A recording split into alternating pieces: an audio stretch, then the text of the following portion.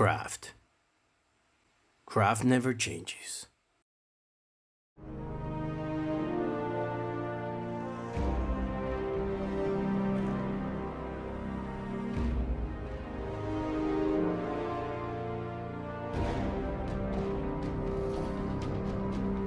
Hello there, welcome to the Metal Crafter. I've been saving some plastic battles for a build, but never got a chance to use them. Then I thought they had the perfect shape for Fallout 3 grain silos, which you can find out there in the Wasteland. I decided to make a standing one and another that has collapsed in 2 parts. Let's hit the table! I'll be using 3 simple materials to build the main structure of the silos. A round MDF cut as the base, clear plastic soda bottles with a rounded top and no texture, and corrugated paper or cardboard. I first had to decide on the height of the silos. By looking at the reference images from the game, the structure is made of 9 metal panels plus the rounded top. Each panel is around the height of a human. So by taking an average of 5 cm per panel, my silo would end up being 45 cm high plus the rounded top. I thought that was way too tall, so instead decided to go with 5 panels high, making the silo 25 cm high plus the top. The bottles are shorter than that, so I removed the bottom of one bottle and then cut a piece of another one. Made some markings on the bottle to know where each panel should line up, and then added the extra piece with tape. Then I took measure of the diameter of the bottle and the MDF base. Used a compass to find the center of the base and marked the perimeter of the bottle. Then cut and glued some pieces of foam leftovers to the base so the bottle would have a better grip once added. Then removed the bottle spout. For the metal panels of the silo, I used some brown corrugated cardboard. I thought the cardboard's brown base color would be very useful during painting, and wouldn't require much effort. The actual color of the silos in the game is not very easy to identify. Depending on the hour of the day in the game, you can identify different colors like white, brown, and red/orange. So I went with a mix of all of them. I thought painting the cardboard sheets from the start would be way faster and easier, so first went with random brushes of dry white. Then repeated the process with red. The silos look as if they had some kind of chimney, so I cut some long pieces of thick corrugated cardboard and glued them together. I added a small piece with cut edges to the top.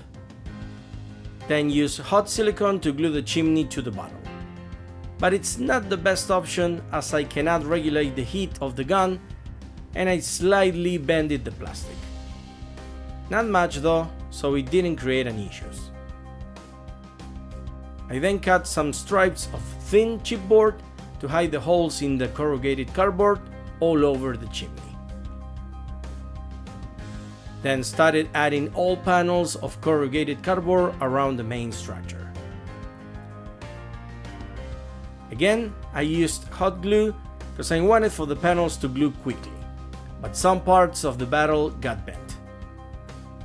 I covered the whole circumference, including the side of the chimney. By looking at some game screenshots as reference, I can see that the top part of the panels of each level are more rusty, so added some bright brown with random vertical brushes. Then continued with the consecutive levels and panels overlapping them around 5 mm with the below ones. I wanted to depict that some panels are either missing or bent, showing the inside of the silo. So I cut some pieces of the plastic bottle and then only glued part of the cardboard. In these cases I used some epoxy glue not to bend the bottle and hold the cardboard in place while it dried with the help of some rubber bands. Follow this process until the whole bottle's surface is covered with the panels. I made the silos top with EVA but needed for the transition from cardboard to be flatter, so added some cold porcelain to fill in the height difference. Then cut several stripes of EVA around 1.5 cm wide and started gluing them around the bottle, while slightly curving them so they ended up with a curvy shape. Follow with consecutive stripes with the same process, slightly overlapping them with the row below. The flexibility of the EVA made it an easy material to work with. For the top, I cut and glued a round piece. As with the body of the silo, the top's color is not easy to identify. It varies from gray to light brown, so I started the painting process with a base of neutral gray. Then painted the sides of the chimney with gunmetal and used the same color to dry brush the top's gray surface. Prepared a light brown wash and covered the entire top, with several passes so the brown settles in, especially between the EVA stripes. As one of the last steps on the standing silo, I painted the MDF base with the same neutral gray to simulate concrete and then applied some black wash. Used liquid silicone to finally glue the bottle to the base.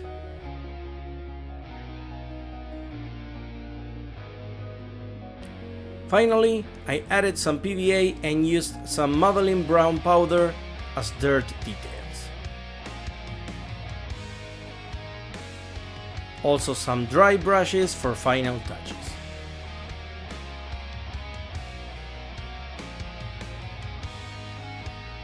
With this, our standing silo is now complete. But I also wanted to make the collapsed version.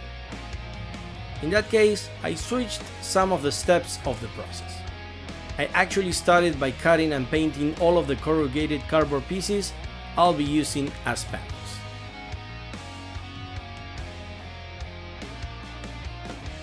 Then prepared the base, gluing a stripe of thick corrugated cardboard around the inner circle where the bottle will sit. Painted the MDF with neutral gray and a black wash. I cut a one level part of the plastic bottle which I previously primed silver and glued it to the base with epoxy.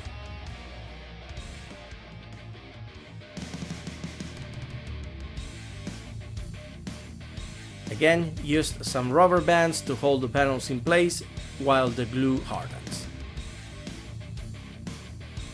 I used the bottom of the bottle we originally removed to provide more strength to the structure while added cardboard panels.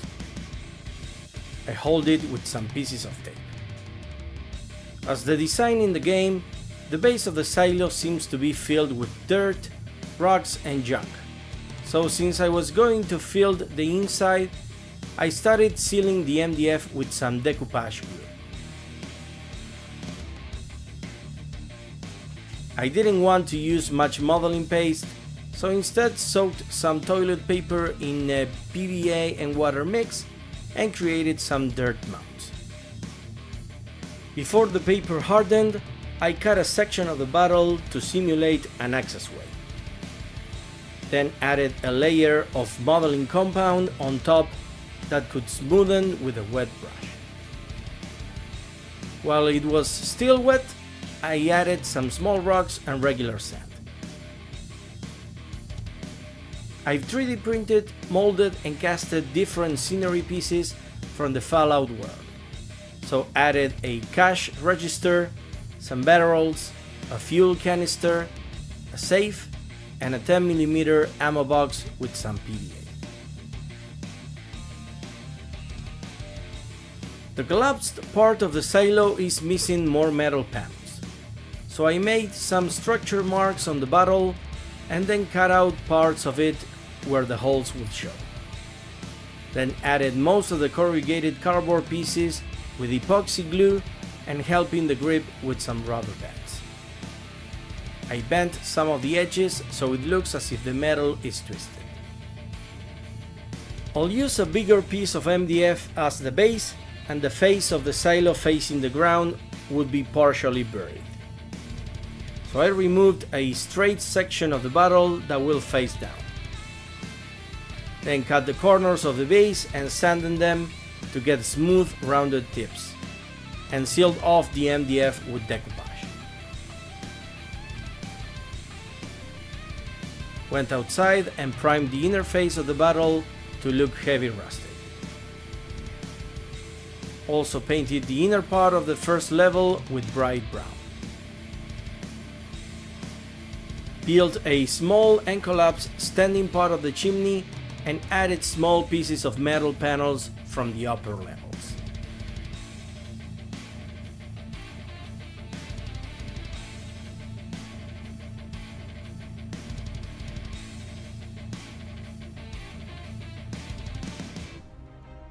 I painted the dirt with my favorite Wasteland color, cappuccino brown, and dried brush with neutral gray.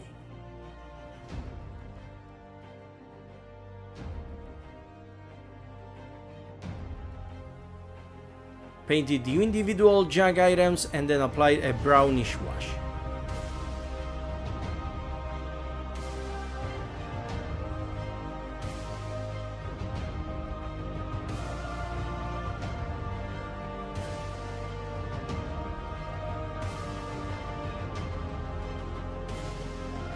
I spread some spackle over the base and smoothed the surface with some water.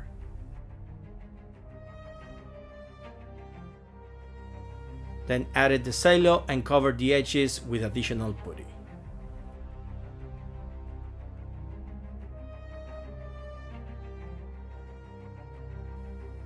Spread some sand and small rocks and painted the dirt. Then sealed with some diluted PVA. Used a little bit of a lighter brown wash over the junk to add rust. Then went over the main base dirt with some black wash and some gray dry brush to make the rocky ground pop up. I pierced through the spackle to add some vegetation over both parts of the collapsed silo.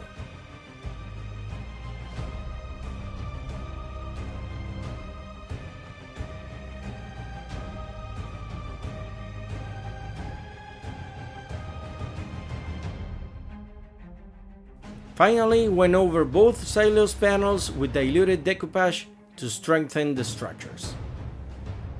With this, we can put our silos out there in the wasteland landscape.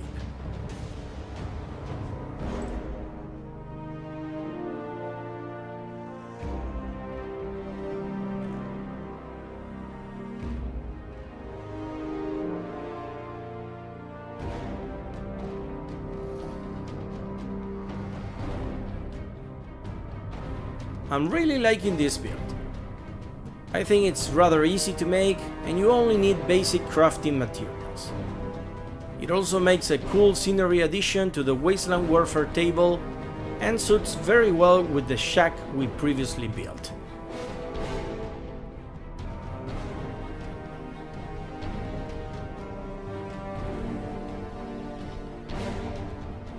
Please subscribe to the channel if you enjoyed the video and would like to see more builds like this.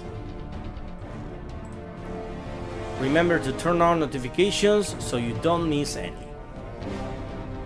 You can follow me on Instagram and Facebook for further pictures and announcements.